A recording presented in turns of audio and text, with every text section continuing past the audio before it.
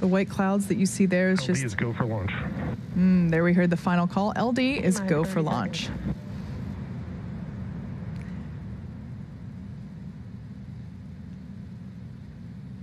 Everything looking good for an on-time liftoff today.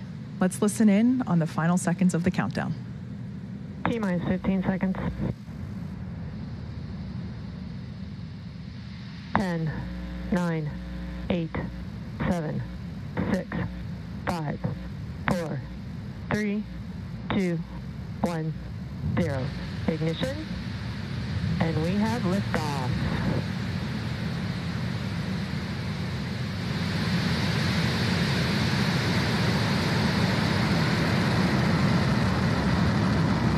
Stage 1 propulsion nominal. Vehicle's pitching downrange.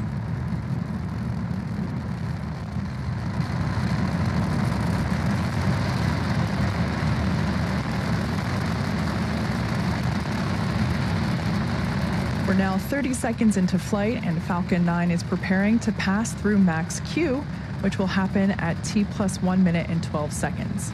For those of you that might be unfamiliar with this term, max Q is when the vehicle will experience the greatest amount of dynamic pressure. Call out there that everything is looking nominal for first stage. To prepare for max Q, we throttle the engines down and then back up about 20 seconds later.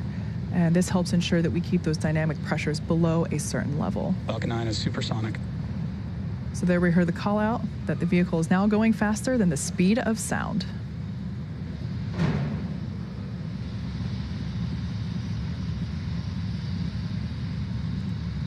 Vehicle is experiencing maximum dynamic pressure. So there we heard the call out that the vehicle is passing through max Q. Again, that's the moment in which the vehicle experiences the greatest amount of dynamic pressure, greatest amount that it'll see throughout flight. Now, in just a few seconds, we'll hear the call out that MVAC chill has begun. Just like we did on the M1D engines for first stage, we open the pre-valves between the propellant tanks and the turbopumps, allow some of that super chilled liquid oxygen to cool down the turbopump hardware. Chill has begun. There we go. So MVAC chill has begun. So that super chilled liquid oxygen is flowing through the turbopumps, allowing them to cool off prior to full flow of propellant. Everything is looking good with stage 1 trajectory. Coming up, we're going to have 3 events happening in quick succession. We're going to have main engine cutoff, followed by stage separation and SES1, or second engine start 1. Main engine cutoff coming up in 3 seconds.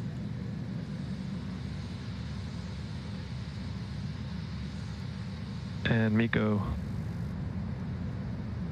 Stage separation confirmed. All right, there on your screen we have confirmation of stage separation as well as MVAC ignition. Good MVAC ignition. Great view there of planet Earth rotating behind the first stage, which is on the left-hand side of your screen, and the second stage on the right-hand side. So on the left-hand side, we can see those grid fins beginning to deploy into the landing position. Those grid fins will be utilized to help steer Falcon 9 for a precise landing on our drone ship, which, like I mentioned earlier, is positioned a couple hundred miles. Nominal trajectory.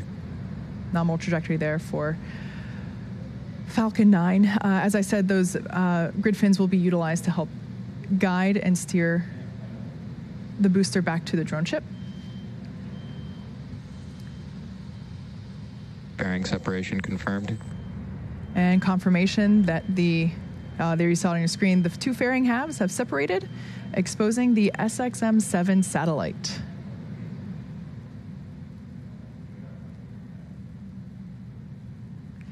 If you look closely, you can actually see the fairing disappearing from view in the background there. Currently at T plus 4 minutes and 3 seconds into flight, and we're performing the first of 2 planned MVAC burns. At stage separation, the first stage's velocity is about 2,200 meters per second, or 5,000 meters per hour. Pretty fast. Once the first and second stages separate, that first stage is actually still moving at such a high velocity that it continues to raise its altitude as it coasts for a couple of minutes prior to starting its downward return back to Earth. Acquisition of signal, Bermuda. The next major milestone that we'll be able to see will be that first stage entry burn. For the entry burn, we relight the center engine, which we call E9, and then partway through the transition back through the Earth's atmosphere, we relight two more Merlin M1D engines, E1 and E5, to give us a total of 3 M1Ds, helping to slow the vehicle down as it passes back into the Earth's atmosphere.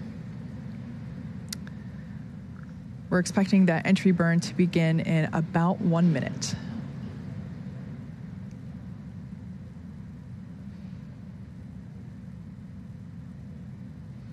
Trajectory continues to look good there on second stage, carrying the SXM-7 satellite for SiriusXM.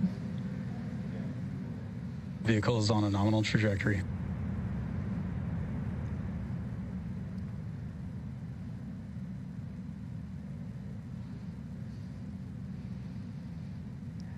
Gorgeous views of first stage as it has now reoriented itself, coasting through apogee and now returning back down. As I mentioned, we will be performing 2 maneuvers for that landing. First, entry burn coming up in about 10 seconds, followed, of course, by the landing burn on the drone ship. Stage 1 FTS is saved. First stage is currently about 50 miles above the Earth's surface. Stage 1 entry burn has started. There we can see that the entry burn has begun on the left-hand side of your screen for that first stage re-entry. Again, we start by igniting the center engine first and then reignite 2 more engines to give us a total of 3 engines, allowing us to slow the vehicle down as it re-enters the Earth's atmosphere. Entry burn, shut down. And shut down of those 3 engines for entry burn.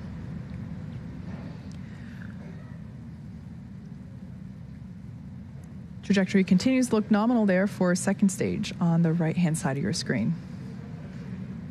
I love that view of the MVAC nozzle glowing orange with Earth behind it. Next up, we have a couple of major milestones happening back-to-back. The start of the landing burn followed immediately by SECO 1, or second engine cutoff 1, on the second stage. SECO is where we shut down that MVAC engine to allow the second stage to coast for a little bit. This event preserves the fuel until we need it for the final burn to take us to our targeted orbit for the SXM-7 satellite. And then about 25 seconds after SECO 1, we'll hopefully have a live view of the first stage touching down. Stage 2 is in terminal guidance. Touching down on our drone ship. Just read the instructions.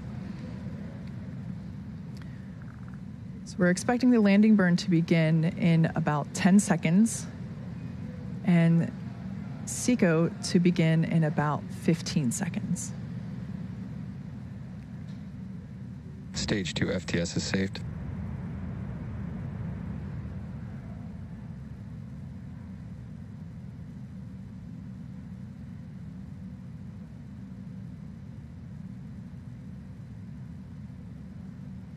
Everything continued to looking nominal. And there we heard the call out of SECO. And tuning in for that landing on the left-hand side. Hopefully we stick it. Looks like we lost the feed there. We'll try to bring that back to you whenever we have the opportunity. But we did hear the call out that we have good orbit for the second stage. So nominal orbital insertion.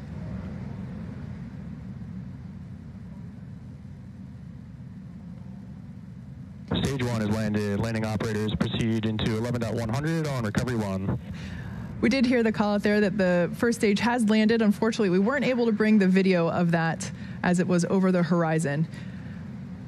And there's that view. Once again, this is the 7th flight and therefore the 7th landing of this particular booster, also marking the 69th successful recovery of a Falcon 9 first stage. The second stage vehicle has just entered its first coast phase, which will last about 18 minutes, and will light that MVAC engine for a second time shortly thereafter at T plus 26 minutes and 3 seconds.